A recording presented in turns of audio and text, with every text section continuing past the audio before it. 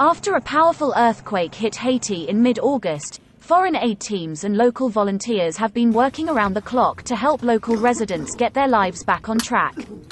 In the community of Marceline, north of Lekai, people inform us that at least 95% of houses are completely collapsed.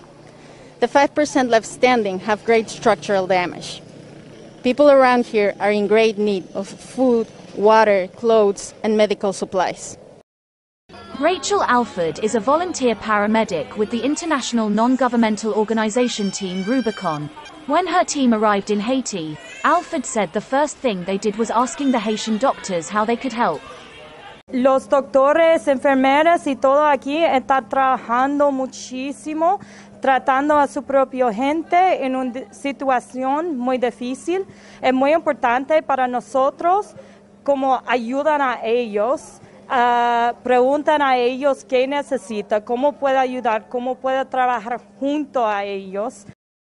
Luis Alva, leader of the Mexico-based group International Rescue Topos AC, said they have worked closely with local people, especially with Haitian firefighters, who they believe have done a great job.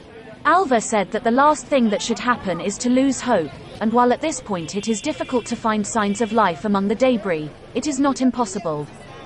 Mira, es poco probable, no imposible, ya que la gente haitiana es bastante resistente y bueno, por la experiencia en otros sismos, después de muchos días, de más de una semana, han salido gente con vida. No es imposible, ya es muy poco probable.